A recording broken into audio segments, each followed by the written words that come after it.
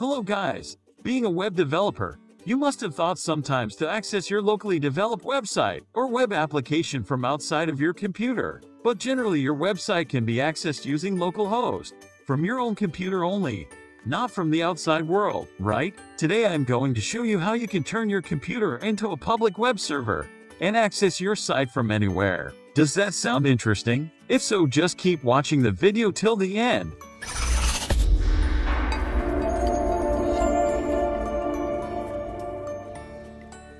Before starting with anything, let me show you that I have already developed two simple web pages, index.html and next.html. The pages contain few lines of HTML code and some simple styling. Index.html page has one link to go to the next.html page. Now if I go to my browser and open the page using my localhost URL, you can see the outcome of the index.html page. Clicking on link, I'm being redirected to next.html. For your information, let me show you that in my system web server is installed and running, by which I can open the pages using localhost. Now I shall make this web page available from outside of my computer.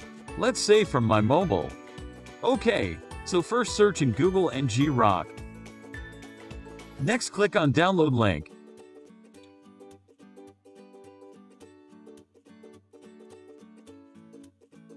And from their official site, download NGROK for your operating system. For me it is Windows. It will take few moments to be downloaded.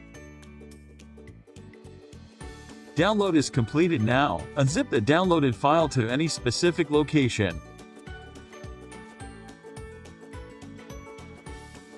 Now go to inside the folder where you have extracted it. Open a command prompt here, and just type ngrok.exe, http://80, and press enter. Now you can see there are two URLs in your screen. One is for HTTP and another is for HTTPS. Using these two URL, I can access websites or web applications, which are running in my PC. Now I am opening web browser in my mobile. Let me enter the URL from the screen here, and then /demo site. As you can see, the site is now available in my mobile too. So using these URL, I can access any site from my PC to any other devices, and my computer is now acting like a public web server.